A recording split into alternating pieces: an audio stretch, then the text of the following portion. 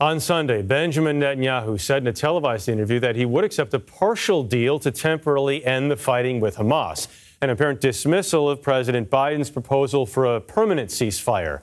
But one day later, Netanyahu says there's no discrepancy, saying, quote, "We will not end the war until we return all of our hostages.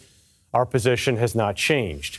Meanwhile, Netanyahu also suggested the Israeli military could soon shift its resources from Gaza to Lebanon as tensions build with Iran-backed Hezbollah.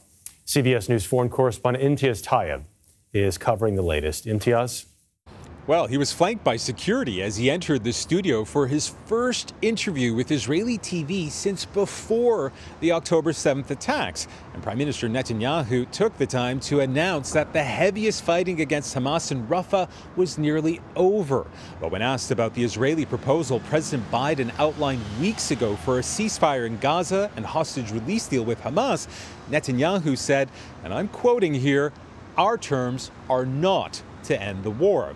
A statement he later walked back, saying he was in fact committed to the proposal, a proposal the families of hostages are also desperate for.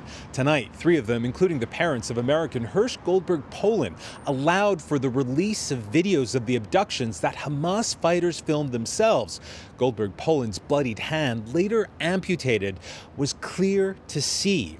But it was Netanyahu's comments that troops in Gaza would be redeployed to the north that has only intensified fears Israel is readying for another major war, this time with the powerful Iranian-backed Hezbollah movement. We traveled to northern Israel, where many communities there are now ghost towns after the Israeli military and Hezbollah started trading cross-border fire all the way back in October.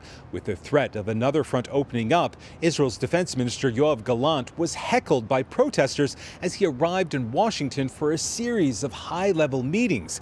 Now, Gallant's closed-door talks about a potential war in Lebanon comes as CBS News has learned the U.S. aircraft carrier Eisenhower will move from the Red Sea into the eastern Mediterranean as concerns about a full-scale conflict breaking out on Israel's northern front only mount.